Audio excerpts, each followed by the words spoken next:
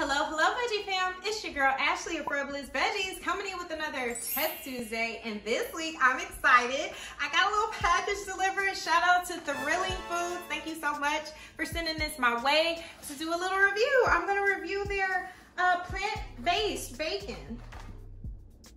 Yes, I'm excited. I love getting packages like the cute ones, the surprise, like that's a good pleasant surprise. So thank y'all so much for like thinking of me. And if this is your first time tuning in, this is what we do, okay? We take a vegan, plant-based product, we taste test it, we give a star rating, and we wrap up the video at the end because why spend that money, honey? Why spend that money, honey, if you don't have to? I'll do it for you. Also, make sure to follow me on my socials for all my day-to-day updates, honey. I like to do Meatless Monday recipes. One of these days, it's gonna transfer over, okay? Doing the setup is a little different. We need a whole team. It's just me. But be patient. We gonna get to it. And let's get to the review because that's what we're here for. So let's get to this product review, shall we? And boom. So this is what the packaging looks like. It gets shipped to you guys and they have like a ice pack that goes with it to kind of keep it cool. But yeah, this is what the packaging looks like. Got a little all made of plants. Isn't that cute? And they give you the strips and boom. It looks like real bacon. And when I tell y'all it smells, I wish I could smell it. It's the smokiness that you get, almost like that mesquite something smoke, baby, is here, okay? It gives smoky.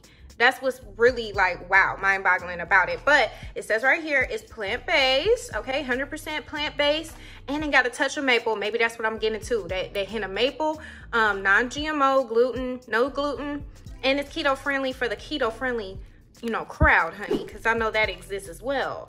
And so as far as like making it, pan fry it. That's what they did on the website. So that's what I'm gonna do, okay? They give you the instructions. Sometimes you gotta stick to what they do, okay? So we're gonna pan fry it. 90 calories. And the ingredients, which is really cool, is it's made out of soy milk, which I'm like, oh, okay. Like I wouldn't give that as the like initial ingredient, but it's soy milk. And then it has palm oil, vegetable color, a little maple syrup, some salt, and then that black pepper. So this is soy based, honey. It's given soy for like specifics of what the ingredients are, but I mean, wow. It's giving thick cut bacon. I'm so excited. Let's get to trying it. Okay, you guys, we're doing the front facing. Like, look at that. It looks like bacon. Look, let me hold it up.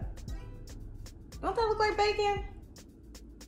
And I got like a little clip here just to show you guys how it was in the frying pan and how it like did what it did. I mean, honestly, I don't even time how long it took to cook, but how you usually fry bacon, just do it that long. When it get crispy, flip it over. But yeah, look at how it looks. Like, it's pretty crispy. And it looks like bacon. Look at that peppery there. So the bigger thing is, what does it taste like? Let's see.